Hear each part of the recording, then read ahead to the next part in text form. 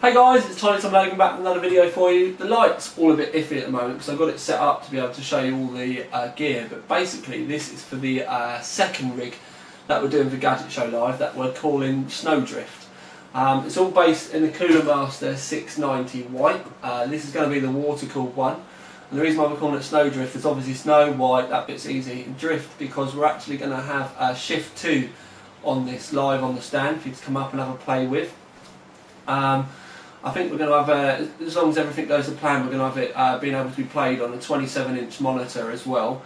So yeah, you'll be able to come up and either play with your mates or play against me. I'm hoping to at least get a go on shift 2 before we get going, or go up there. So I'll have to try and get some practice in. But it'd be good to see if we can beat each other around Nürburgring or something like that. That could be quite cool.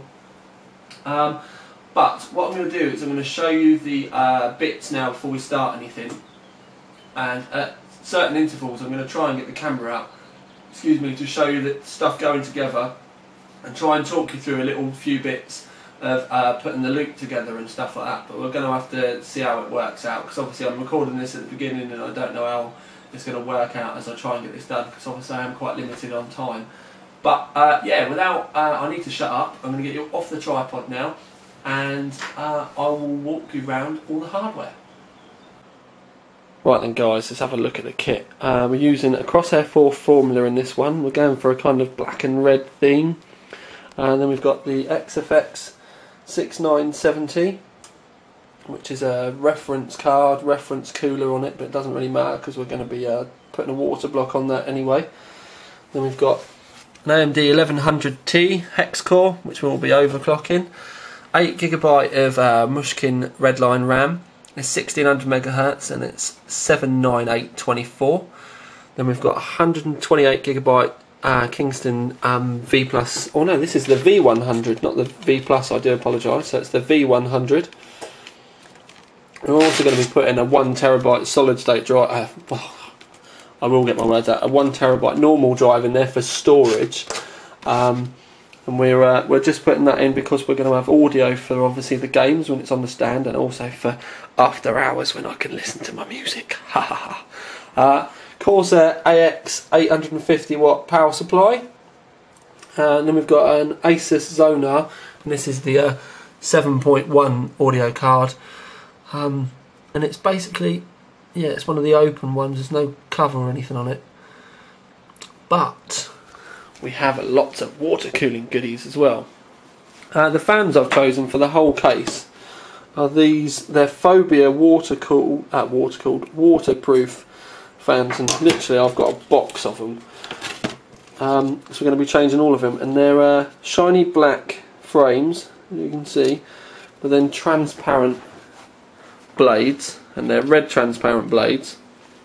But they've also got red LEDs. And they do look the nuts. So yeah, we're using those. They weren't cheap. These fans are about £10 each.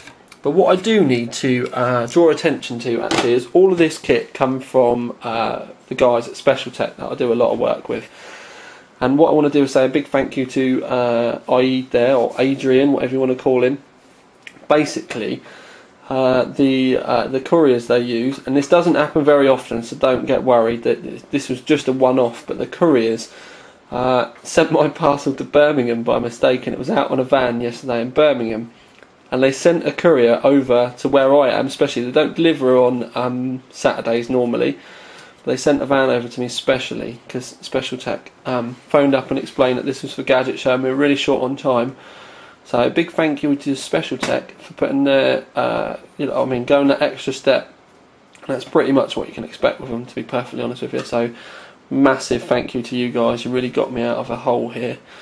But we'll look on to more of the kit. Now I'm going to kneel down quickly. I chose this. It's an EK block, and it's the EK Supreme LT, and it's the AMD specific one, which basically means it's got this. It's just an acrylic. Right, AMD specific acrylic top, and this does remind me of some blocks that were available a few years ago, and I really like the look of this. And to go with that acrylic theme, that nickel theme, cool blimey, get my dodgy self in there, but yeah, this is the 6970 block, which is also nickel as well. Love the look of this thing, it's really nice. And the reservoir, this is a double double optical bay res, but actually it's only really the top. But if you have a look, you can see that there's room underneath for a DDC or a Laing DDC, and I've got a Laing DDC Ultra, which is the 18 watt model, so we've got a big old pump going in there. So yeah, that's that. And then we've got two of these rads. This is the XSP RS240. Now the reason why I've only gone with the RS is because this is the maximum width that I can get in the top of the 690, and I wanted to use both the same rads, but I'll speak to you more about this later on when we start to get the parts into the rigs. I've got a funny feeling I'm going to have to rob some fan screws and stuff from the other radiator that I've got, so I think they only send for like one lot. But yeah, so what we're going to do is we're going to start now, make a start working on the case. We've already started stripping it actually, but I'll show you that in a second. So yeah, we've got quite a bit of work to do. I'm going to try and get this done in a day. But obviously I want to make sure everything's right. And something else I need to mention, I'm just going to stop the camera and I'll come back in a sec. Right, I'm back. I was meant to do a video on these weeks ago, but obviously we had the 590 and the 6990 releases. It's just been manic. Basically, these are the new Bitspower red fittings, and they're red shiny fittings, as you can see. Now, not a lot of shops are carrying these at the moment. They're definitely not available in the UK yet, but I have got absolutely freaking loads of them. And considering that we're doing an AMD rig, it would have been rude of me not to have used these fittings. Now these are just sex on a stick. They're awesome. Now I have got compression fittings, but I'm not going to be using them. I'm going to be using 1/2 inch barbs with 7/16 hose. And I've got a selection of the 90 and 45 degree rotaries. You can see the camera in the actual reflection, they're that shiny. I got some extension pieces and blanking plugs and all kinds of stuff like that anyway. But I just wanted to show you a selection there. These are going to be what we're going to be using in this rig, just to give it that extra bit of bling. Now I will explain that I wanted to use, if I was going to use these, I wanted to use them with black coolant, because then you have the fitting, the barb, and then you'd see the black coolant, so you get black and red. I'm getting a little bit worried that it might be too much black in the system, so I wouldn't normally use these with red coolant, just me personally, but I might do in this rig. But what we're going to do is we're going to put it all together and then literally see what it looks like and see whether red needs to go in there or whether we can get away with black. So it's going to be a decision we're going to leave till the last minute. But yeah, that's just me being my usual bloody anal self.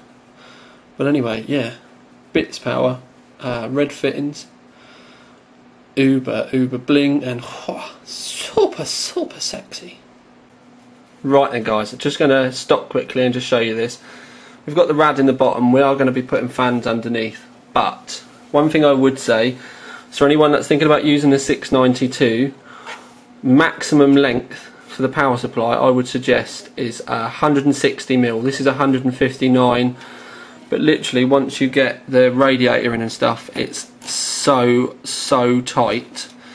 So yeah, any longer than 160 you really are going to struggle, even if you've got it non-modular and all your cables go straight out there. Oh crikey, you are really going to struggle. So yeah, 160mm length maximum for your power supply if you want to put a radiator in the bottom.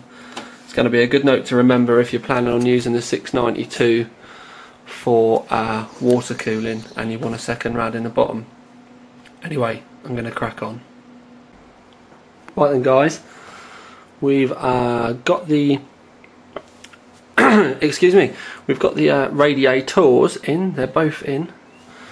show you the bottom one. We've got push pull in, and I can show you how tight they are on the radiator and the power supply, so you can see what I mean about needing a 160mm power supply max.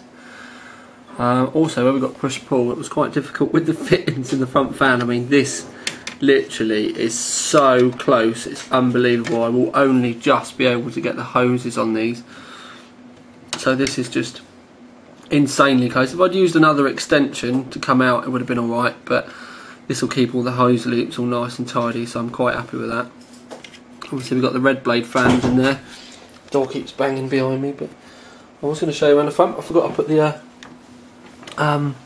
fan is in. I've got the front on at the moment because I've been working out all the hosing and stuff, and I've got a lot more room this time, so I've got the radiator around the other way. Now we've got the fans in the roof, and there is enough room. When the roof goes over the top, that's perfectly fine, so they're there. Now looking at the moment, if we have a look there, we've obviously got plenty of room for the motherboard, but I didn't know, literally until I start fitting stuff, whether I'm going to have room for push-pull on the top rad or not. I've ordered for just push on the top rad, but I'm going to give it a try and see what happens. I'm just a little bit worried that another fan will foul the RAM. I'm going to give it a go once we've got the motherboard and everything in. But if I stand back a bit, that's your first look at it with the rads in. You can't really see the top one very much, but they are in there.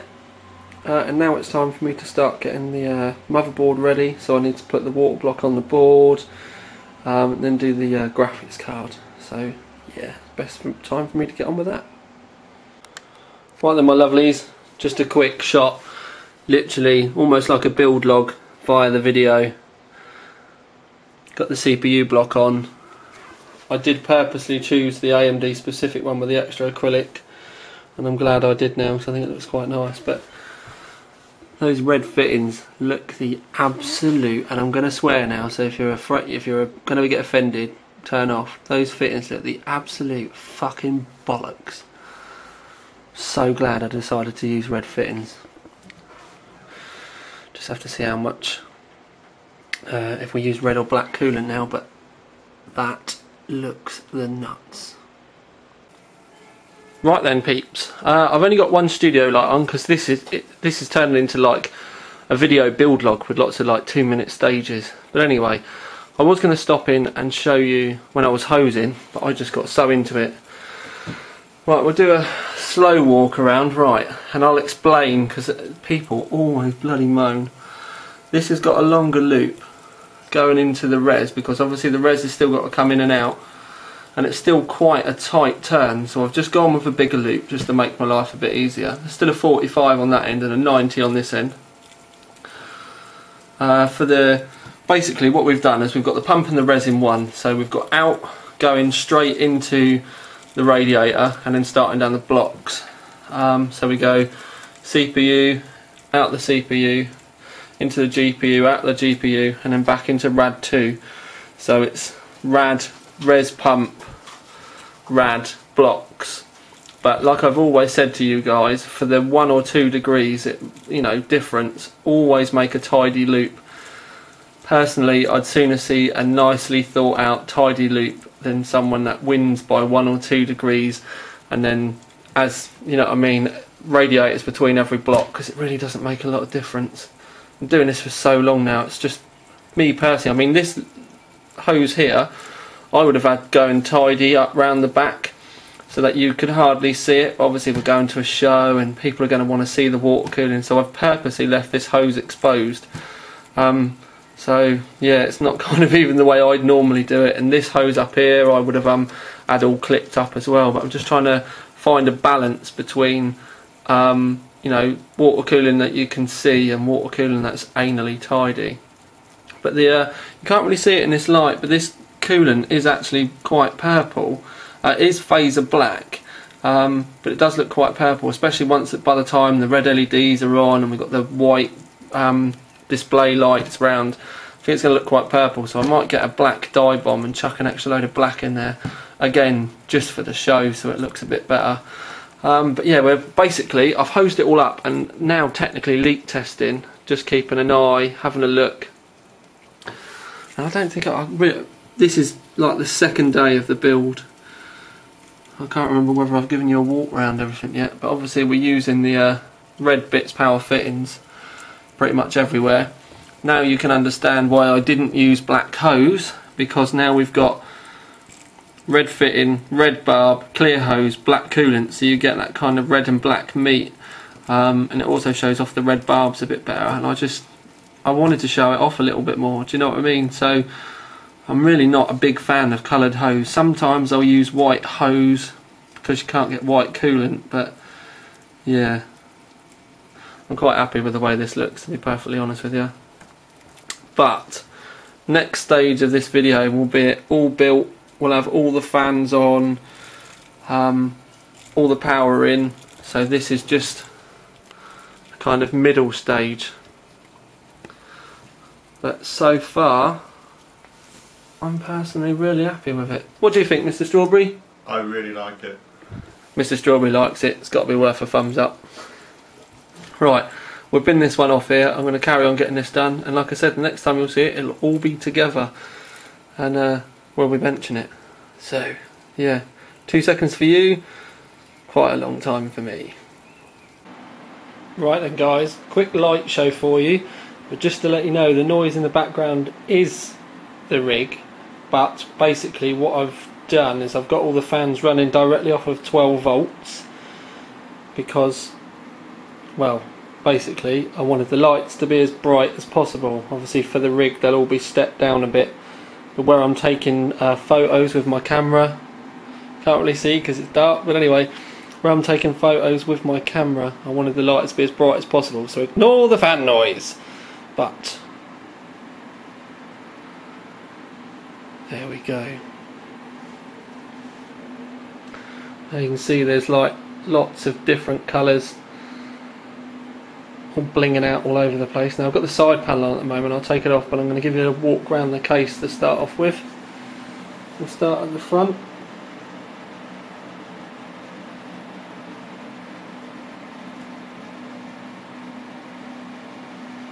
This dark patch is obviously the bay res with the cover on. Up onto the fans on the roof. You can see the light display out the back of the case and up the walls. Also, because of the fans underneath, we've got an underglow. Actually thinking about putting this on a bit of black acrylic, but I'm going to take the side panel off with one hand. Whoa, look at all that light! I'm going to tease you for a bit though. Ooh, ooh, ooh, no. Should I show you now? Oh, no. But now. Nope. Yeah, alright, here we go.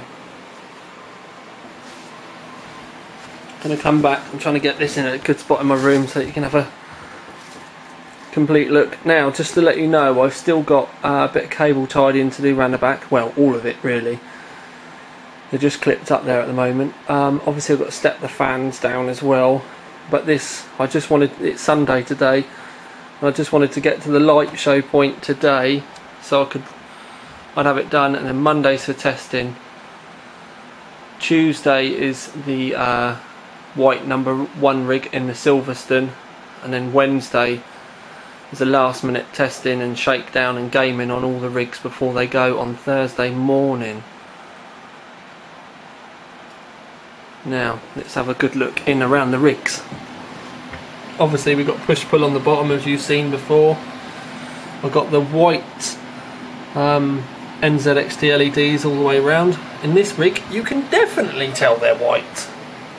Well, it does look a bit blue in there, but that's just the shadow, you've got to remember that. The LEDs are white before people ask.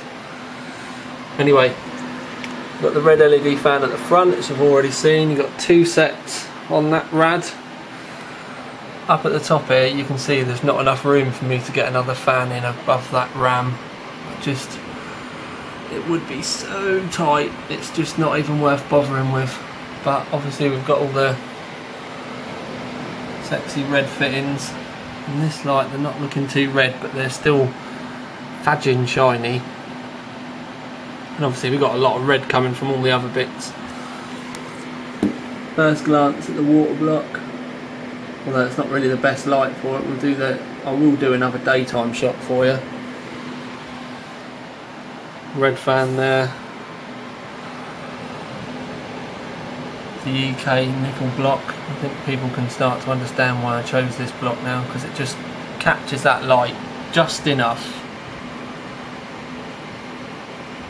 Obviously I've got the LEDs hidden up around the back. I still need to kind of get these tidy, and all the wires down the back as well. I'm not 100%, I'm not happy with the wires yet. I've got a lot of work to do.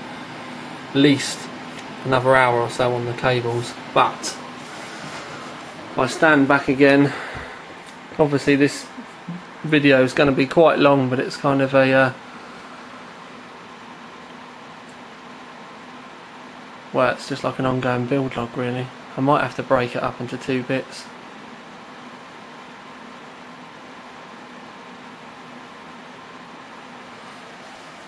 But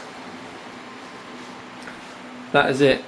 Probably spent a day and a half on this from start to finish. It's now ready to go, everything's on there. All I've got to do is test it and then overclock it, and I'll tell you more about all the details and stuff with that later on. So yeah, in fact I think I am going to split the videos up into 2. We'll do a gaming and a benchmarking and everything, and I'll talk about this one in a bit. So this one's more of a build log, but I've got to say it guys, I really like this. My first rig was red and white. It was actually called Heaven and Hell, and that was pretty much my first proper rig. And well, I think this has given me the bug for those colours back again. The black, red and white I think looks really good in this. But anyway, it's enough from me. This is Tiny Tom Logan with another dose of nerd porn, I suppose you would say. Oh hang on, I'm just going to stand here and let you look at it for a bit longer, because even I'm loving it.